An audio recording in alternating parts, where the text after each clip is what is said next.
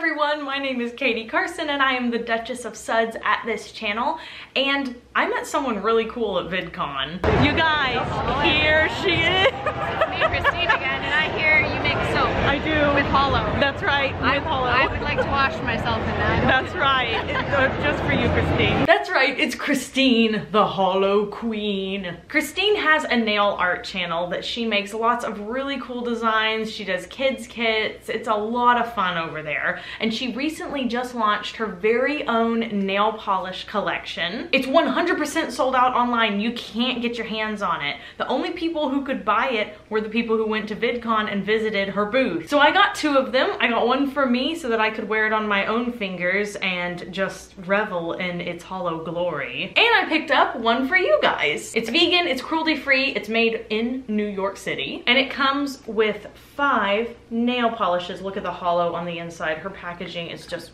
2 of these items are an opaque polish, and then 3 of them are HOLO tacos or HOLO top coats. They make a beautiful iridescent sparkly shimmer in the sunshine. They're so gorgeous. They last forever. I've actually had these on my nails for almost 4 days now. They're only chipping a little bit, and I am so hard on my nails. All you have to do to enter to win is subscribe to the channel and leave a comment down below. None of this follow me on Instagram, do a million bazillion things to be entered so you get 1 entry. None of that. Just subscribe and comment and you're entered. And the winner will receive this HOLO taco collection, and they will also receive a bar of the soap that I make today inspired by Christine. So without further ado, let's make some soap. So my brother Kenneth decided to put my lye water in this stainless steel cup. And I don't remember where Caleb got this, but this is definitely his cup and we definitely stole it. Hey, whatever works. So for those of y'all who've never watched a cold process soap making tutorial or video, this is the traditional method of making soap, what you call lye soap. Anytime you're watching a video where someone is melting down a soap base, adding color and stuff, and then repouring it, that's traditionally called glycerin soap or melt and pour soap. They're not actually making the chemical bond of a soap. They're really just reheating soap that's already been made. So to make it, you gotta have a hydroxide. You have to be very careful with it. That's why I have gloves on, because it is quite dangerous. This is what is found in drain cleaners. It eats up stuff typically.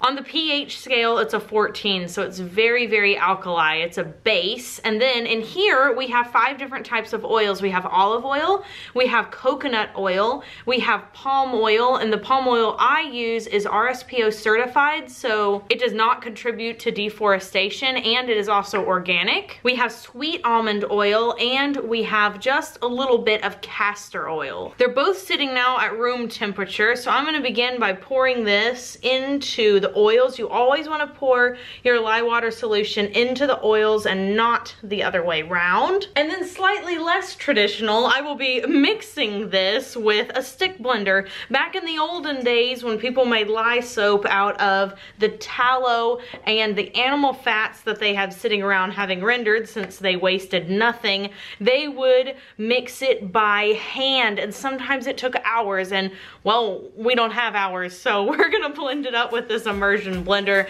that we got from Amazon. I'll leave you guys a link down below.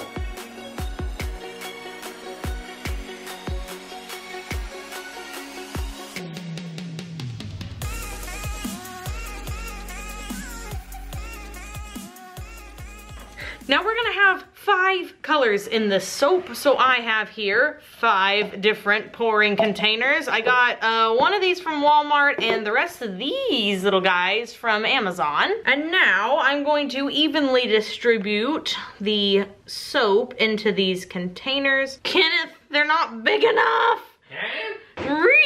I still have this much left. Another container load. But I had only planned for 5 colors. More colors. Oh no, it's not enough. Oh my gosh. Can you put more in there? Barely. Otherwise, when I put my stick blender in to mix it, it'll fall out. Goodness, girl. You did not plan this. That's literally what I said at the beginning of the video. I did not plan this. Well, here's another one for your... For my crappy planning. I was gonna say for your ratchet butt, for your ratchet soap talk. Where you're like, Back in the olden days, they used to make soap using tallow. And then you can't even get enough containers for it. We don't have time for that. We don't even have time to count or measure. What I do have time for is bossing you around.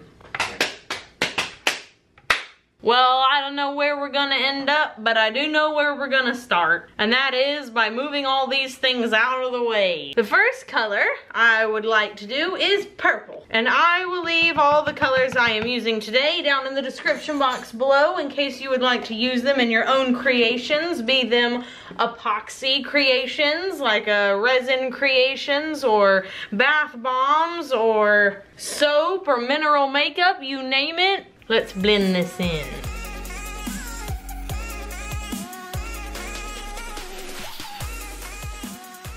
I just poured in the fragrance oil. We're using Icy Shine today from Nature's Garden. It's a gorgeous fragrance oil. And to each one of the colors, I'm gonna be adding just a little bit of Sparkle Me Plenty. This is from Mad Micas. Just gonna blend that in by hand. And this is what is going to create just a little bit of shimmer inside the soap itself. Now you can't put HOLO inside the soap, but this little bit of mica is definitely going to show up. It's kind of what it's for, is to add a little bit of shimmer to your cold process soap. All right, and now that that's mixed in, let's pour it into our molds after this quick commercial break. These two soap loaves are on an incline, as you can probably see. And that is because we're gonna create a diagonal design today. So I'm gonna pour 2 stripes in, just like that. Come over here, do the same over here. 1 stripe down, 1 stripe back. I'm gonna pour another stripe down over here, another stripe down over here. Maybe we'll come back real quick on this one. This is just to get them relatively even on both loaves. And now that all the purple is in, I'm gonna go ahead and mix up the next layer, and we're gonna flip these molds to the other side so it creates a diagonal line on the opposite side of the mold. Okay, it's time to pour the next layer, so I'm gonna take this one down and I'm gonna flip it. And you do have to make sure that your soap is basically 100% set up if you're gonna do it like this. It's a very sharp incline, but the next color is gonna be this yellow right here. Honestly, when I picked these colors, I'm not gonna lie, I didn't really have a color palette. I just had a bunch of colors I thought looked good. Got a scrapey out my little containy. All right, cool, next layer. Okay, next color is this fuchsia, and I am gonna help it break the fall by putting my spatula here, just because I don't want it to puncture that purple. Those first 2 layers are always the easiest ones to pour. Then I'm gently going to wiggle this around, make it even all the way down. Okay, got in as much as I could. So once again, just trying to pat this down, make it as flat and even as possible. Okay, all the pink is in, so it's time for the next color. Y'all, look at this color. So this particular mica is called Tahitian Teal. It's from Mad Micas, and it's already kind of shiny anyway, but you add in that extra snowflake sparkle and it's just the bee's knees. By the way, I have been getting a lot of comments about mica and the mica we use and mica mining and sustainability and stuff. So a lot of the micas we use are synthetically created in a lab. They're not even mined. And the rest of them are ethically sourced. So you can feel good about purchasing royalty soaps because we're only using micas that are ethical and or man-made. All right, time to flip this on its side again. I'll probably have to stand in a different place this time. Fair warning, the camera may turn off during this pour because it's giving me a little warning sign right now, but it's too late. I must keep moving. Gonna pour down this side as well. And once I get that first layer on, I'm not even using it to break the fall anymore because it's completely set up down there. Okay, let's smooth this layer out all the way down. I can clean up any little messy drips that happen, don't worry. Woo! The camera didn't die, it lasted, yippee! Okay, I'm gonna change the battery pack and we're gonna come back for the next layer. Now, since I'm sort of flying by the seat of my pants here, I've decided that after doing 4 diagonal layers, the last 3 are gonna be straight on top to add a little bit of a contrast, make it even more interesting. So the next color we have to do is orange, and I'm just gonna put that right on top. Don't even have to break the fall because I know that they are plenty thick to hold it. And again, for those of y'all who have maybe never watched cold process soap making, it continues to get thicker as you work with it. I've been working with this soap for a very long time now. Certain recipes thicken faster than other recipes, and certain fragrance oils also sort of thicken your batter. I'm actually working with a fragrance oil today that thickens it significantly because I wanted to be able to do all of the layers with one soap batch, and it's really hard to do that unless you have a fragrance oil that will make your layers set up quickly. This is getting significantly harder to do the longer I go on, but I'm just tapping it down completely, and then I'm kind of smushing it up onto the side of the green. And once again, I'll clean up my molds after each layer so that none of them get messed up. Gonna wipe up these edges, so satisfying. And the orange didn't quite reach the edge over on this side, but it's not a big deal. I'm not gonna worry about it. All right, I'm gonna mix up the next layer. The next layer I put on was pink. And while I was putting it on, I was like, dude, I have 1 more layer and I don't know what I'm gonna do for it. I was looking through all my colors and I'm like, I'm just not pleased with any of them, but I figured it out, y'all. I figured it out. Black. We should do black on top so that hollow really stands out. Okay, so technically this isn't black. Technically this is dark gray, but I didn't want to mix up black oxide. I didn't think that that would go very well with what we were trying to do here. I really wanted to use a mica, so I ended up using a black mica instead, which is never going to get like a black color with the soap recipe that I'm using. It's just gonna end up being, like I said, a very dark gray, which will probably match the colors a little better anyway. I've scrapey'd all I can out of that container, and I'm just gonna smooth this out over the top, make sure it gets to the very edge of the soap mold. I can't wait to texture the top and do the hollow, because let me tell you guys, the members of the Royal Court have been asking for a complete glitter hollow top with nothing else on it for such a long time. This is the perfect soap to do it on. And I am gonna add, like I said, a little bit of texture on top, not only because it looks, well, a little better most of the time, but also because that will help the hollow shine in a special way to have a little bit of curvature on the top of the soap. All right, so let me scrapey the teeny tiny bit out of my container that's left. I'm gonna bang those down. The top has set up enough so that I can give it a little bit of texture. I'm just gonna come all the way down. I'm not gonna like do a big thing really, just slight texturing. Come over here, do the same thing.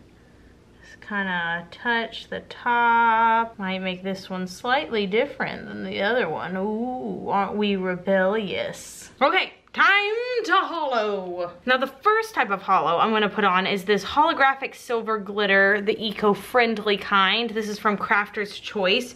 This is a more fine hollow glitter. Brambleberry has a fine hollow glitter. Obviously Wholesale Supplies Plus, which is Crafter's Choice, has a fine glitter. This is just the one that I have in my studio right now, so this is the one I'm using. And this is just to give the hollow a base, like I said, to sit on. The goal, of course, is to get the entire top completely coated in hollow.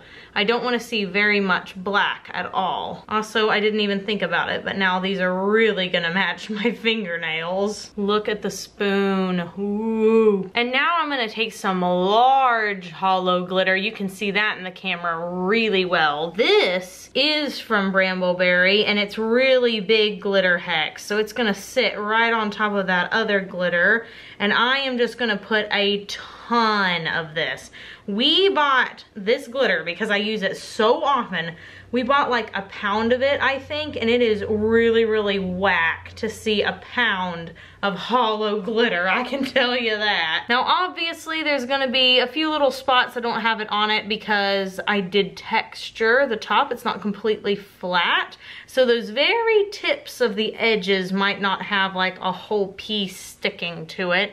But besides that, it's going to be completely covered. It looks kind of like a CD right now. This is everything I ever wanted to do to the top of a soap. Oh yes. Oh my gosh. This is the best day of my life. Okay, so let's spritz the top with rubbing alcohol, and then I'm gonna leave it as is. I'm not gonna dump off any extra glitter right now because I want as much to stick to the top of this soap as humanly possible. We'll knock all the extra off tomorrow morning. Look at the shimmer when I spritz it with rubbing alcohol. Ooh. All right, cool. I'm gonna let those sit and bring you guys in for a close-up. Holy moly. Look at the glitter. The whole thing doused in glitter. If you don't like glitter, this ain't the soap for you, sis. So I am gonna let this sit for 18 to 24 hours, and then I'm gonna come back and we are gonna chop these up and take a peep at the inside after this quick commercial break. Guys, we are back. The HOLO soap has been unmolded, and before I cut this, I want to show you guys what I did. I took the 2 loaves outside into the sunshine because that is where the HOLO is the most spectacular, and I happened to get a shot of when the clouds were covering the sun and then the sun poked through them, and the transformation of the glitter is just simply stunning. Also, please peep the nail polish because Christine nailed the linear HOLO. It is so beautiful, especially on top of a black nail polish. I'm literally obsessed. So I'm gonna turn this soap on its side. That way the glitter doesn't drag against my cutter. I'm using Kermit today, and I'm just gonna press down, and you can probably already see the glitter in those first 4 layers. Man, he sounded angry about that.